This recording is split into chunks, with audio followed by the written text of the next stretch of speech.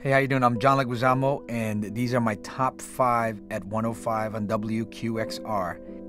I think that the reason I really Chopin really talks to me is especially piano pieces.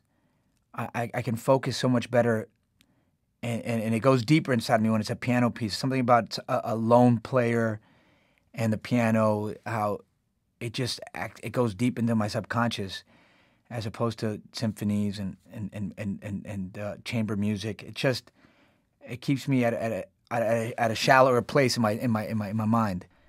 And Chopin, something about the melancholy in his work, just you know really appeals to me. It just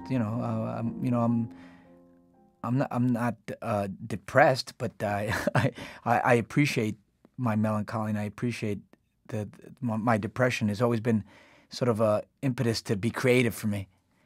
Somehow I've learned you can't be an artist unless you really appreciate those down times and those difficult times and hitting bottom. You really need to access that. Otherwise, you can't really write anything of worth or with power or that speaks to people if you don't allow that to happen. And I mean, I'm not Tom Cruise saying people stay away from meds. I'm not a Scientologist.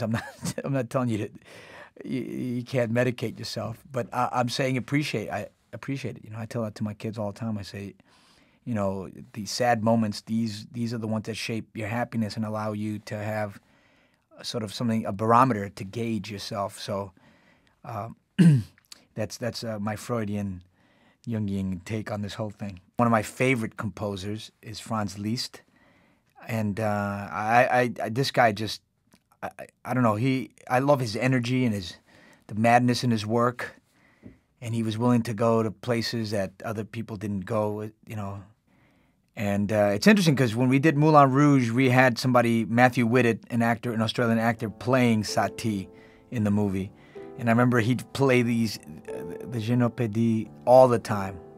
And, he was constantly playing. And this is also based on a poem, and which is really interesting, that he structured the piece on a poem that was important to him.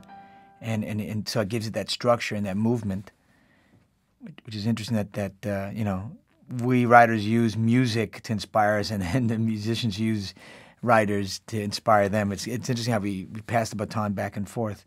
I'm of the old school of Cassavetes and Strasberg, who I studied with, and film should be an improv, and it should be as improvisational as possible, and it's a different medium than theater. It should be incredibly spontaneous, and that's how I feel. I don't feel like anybody should be stuck to dialogue.